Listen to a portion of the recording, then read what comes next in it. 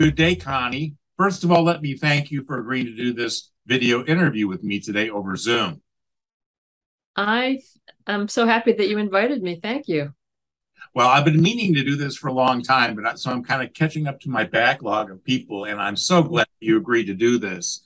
I have a series of questions to begin to introduce you to our audience, and let's start with, could you please introduce yourself and give us your name and tell us where you grew up?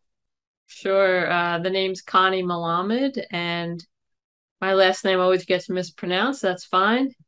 And I grew up in Philadelphia. Oh, very good. And so, where did you end up going to school and what did you study? Mm. As undergrad, I studied art and art education, and graduate school was instructional design and technology. I went to a few Ah, schools, Temple University, Penn State, and University of Texas, Austin. well, that's that's a spread there from Pennsylvania to Texas.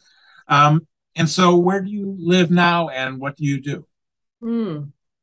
I live in the Maryland area, not too far from DC and Baltimore. And for a long time, I worked as a consultant in the field of learning design, I guess you could call it. It changes every few years. And now, several years ago, I opened a community to teach people who needed help with instructional design. And I spent a lot of time working in the community too. Well, very good. So, tell us a little bit about your journey from college to the present day. You know, what kinds of jobs did you have? What was your career progression? Were there any really interesting projects that you got a chance to work on? Hmm. Well, for a long time, I was not really interested in a career. So I did cabinet making. I can't say that my cabinets were square, but I built them. Landscaping. I'm living in a very large intentional community in Tennessee. Just a lot of different things, a lot of travel. And then when that third kid came around, I just said, I got to get a career here. This is getting too expensive. So I had done some contract work for publishers in instructional design. We didn't call it that, but it was like making little kids workbooks. And I just thought it was so much fun. I kept wondering, is there such a thing as a career in this? And I got a job at a computer lab in Austin. And during the first interview, I didn't have the job yet. My soon to be boss said to me, I'm getting my PhD in instructional design. And that was the first time I ever heard those words. And I nearly fell off my chair because I knew exactly what she meant, as opposed to most people think you're talking about interior design. They say, can you come do my living room? So anyway, I knew what she meant, and I immediately applied to the program. And when I was accepted, she made me take notes for her because we ended up having similar classes while she cut class. So that's how I started getting into it. So, you not only had to learn things, you had to teach others. I guess, or take good notes, not Just just take good scribbles and notes. drawings. Well, it was self-paced instruction then for your. Right.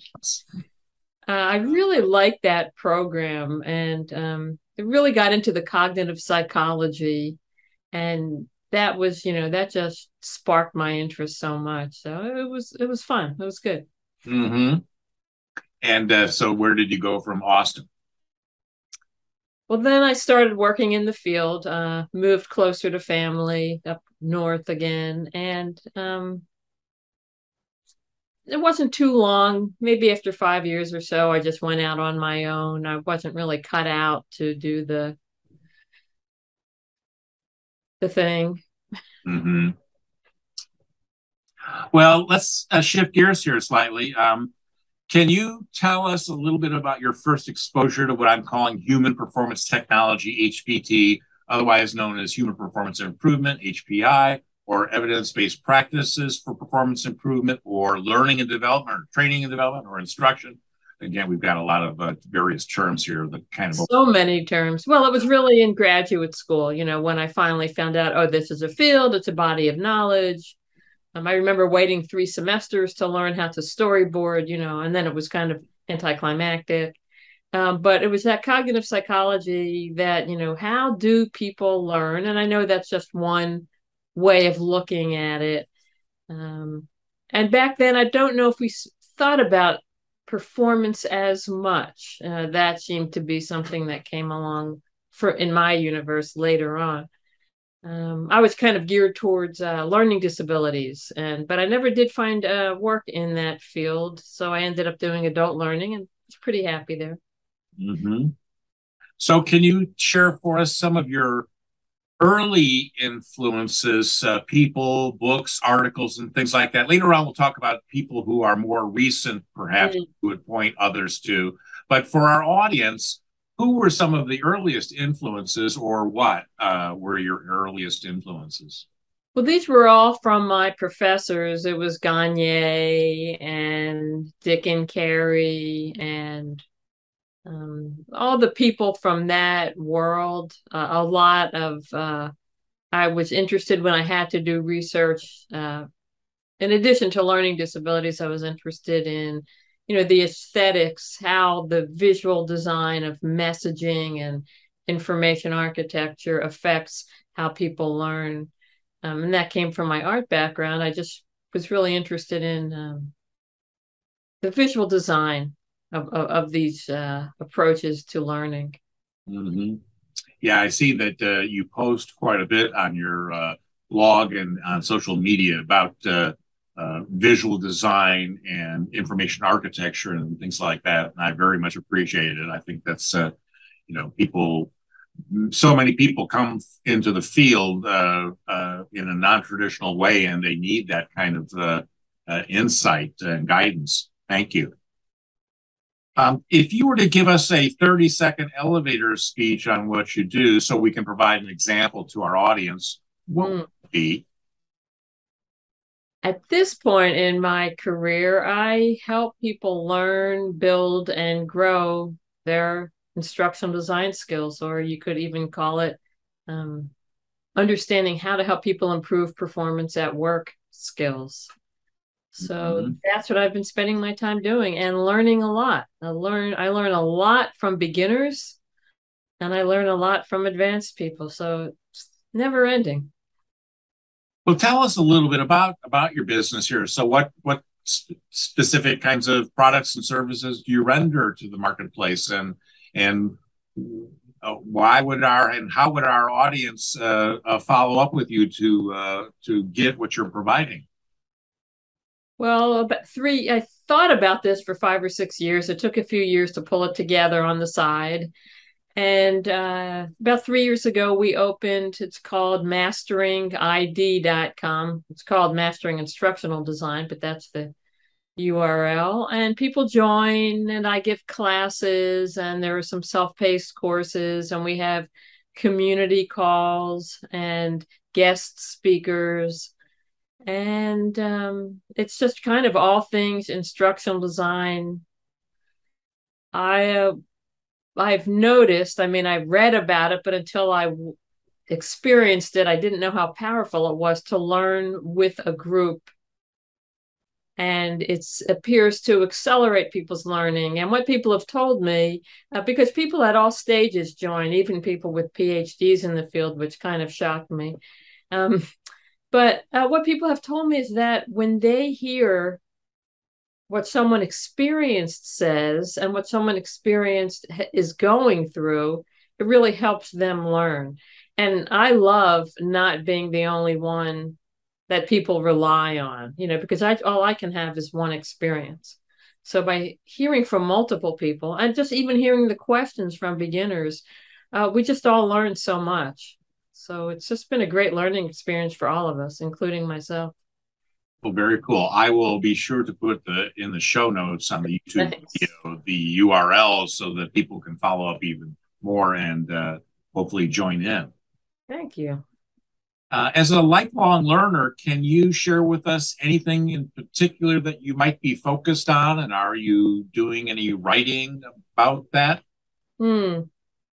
A lot of times I'm influenced by what people don't understand in the community or perhaps questions that they have. Most recently, I mean, this sounds so obvious, but when you look into it more deeply, it's not.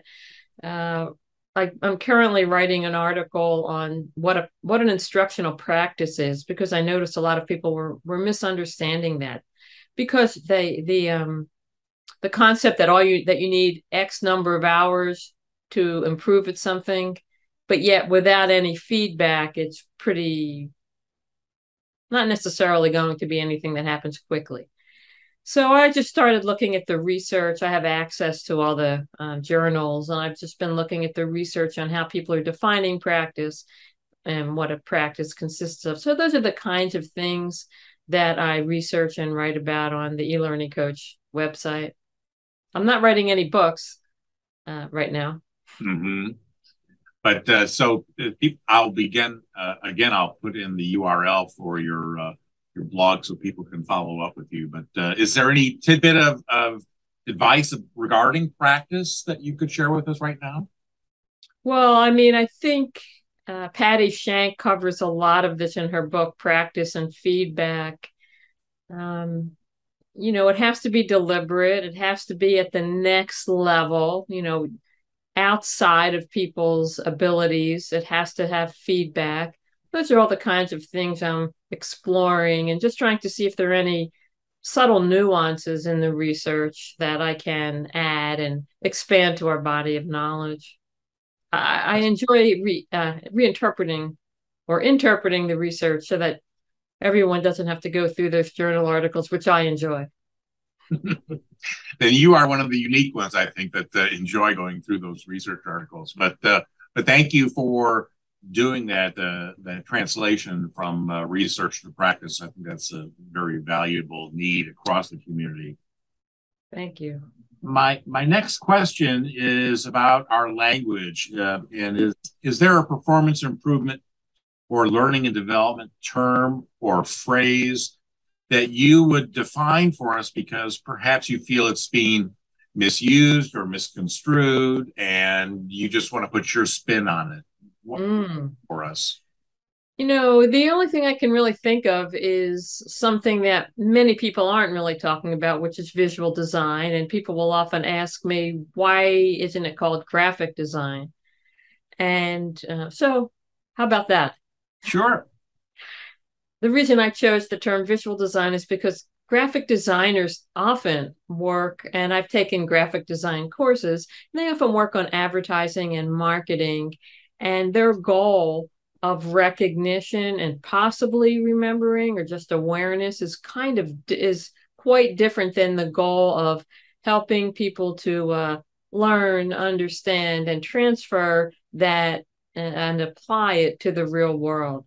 So I feel that because our goals are somewhat different, we needed another term. And because we're not focused on advertising, I mean, a lot of the foundational principles are the same, but when you have a different goal, we can't be that clever, essentially. We have to be pretty simple. So how would you then define visual design for our audience? That's a really good question. I think I would say can I use the word visual in the definition? Sure. We'll be kind of loose here. It's all of the visual features of any products, depending on what you're designing and developing, that you are creating, but also the aesthetic appeal of it. So there's a few levels of it. So it can be user interface, it can be pictures and images, it can be your video, it can be animation, and it can be the overall look and feel. But we do get, and the typefaces that you choose, but we do get an aesthetic sense of something. And when it's beautiful, people believe it, they find it easier, and they is research on that, and they enjoy it more. It's motivating. Thank you for that. Yes. Let me shift gears again here slightly to a follow-up to the earlier question. You mentioned Patty Shank, but who are some of the people that you feel you would point our audience to for some of their contributions to the field? And feel free to call out other people that have influenced you that may not be as well known as Patty Shank. Well, the people I'm thinking about are fairly well known, but I really do learn from everyone all day. Every time I'm reading something, I'm learning, or reading my Twitter feed, I'm learning. Well, there's you, and there's Patty, and there's Will Tallheimer, and Miriam Nealon, and Julie Dirksen. And I know I'm forgetting lots of others, Jane Bozarth. There are just so many wonderful people in the field. Who we can all learn from. And there's also, people who aren't well known, people in user interface design, the Nielsen Norman group. I read a lot of their stuff, people in visual design or graphic design. So one of the things I love is just how multidimensional our field is and multidisciplinary. And if one day I feel like reading about writing, then I'm going to do that, so it's almost infinite. So besides the journals that you mentioned earlier, what are some of your sources? Are you into any particular social media venues that in particular? I tend to like Twitter. It seems, I've heard people criticize it, but my feed seems to be filled with helpful conversations and links to articles. I mean, of course, I can only slightly get to a very small portion of them. I like Twitter and a little bit of Facebook. I have a Facebook group for instructional design newbies, and we have some interesting conversations there. LinkedIn, I know, has a lot. I just haven't felt I don't resonate with it as much, but I keep trying. Yeah, it seems that people either like Twitter and not so much on LinkedIn, or vice versa. And they are different in terms of because of the character count limitations on Twitter. More brief, succinct, concise kinds of flashes of insight, I guess, versus LinkedIn, which can go on much longer. But thank you for sharing that with us. My final question to you is for people generally newer to the profession. And so what I'm looking for here is any words of wisdom or guidance that you might provide them as they enter the field. It's somewhat what I've already said, which is learn from many different fields, because that inspires creativity. And it gives you a perspective that's outside of what we normally hear and think and read about. Sometimes I almost get a little tired of reading or hearing about my field, and it's a joy to go somewhere else. And since it involves so much writing, cognitive psychology, or whatever learning theory you believe in that week, read all of that, and I think you'll do better. A lot of times I'm counseling people on careers, and they'll often come from video or come from professional writing. And I say, highlight that on your resume, highlight that you're a graphic designer. We need people who have a real specialty like that. So if you come from a related field, I think it's great. Yeah, don't be afraid to announce your ability to contribute in a particular specialty area. I think that's very important. Well, Connie, thank you so much for agreeing to do this video interview with me today. And I wish you well. And I'll provide all the links to your various sites in the show notes. Well, I really appreciate it. Thank you, Guy. Have a great day. You too. Bye-bye.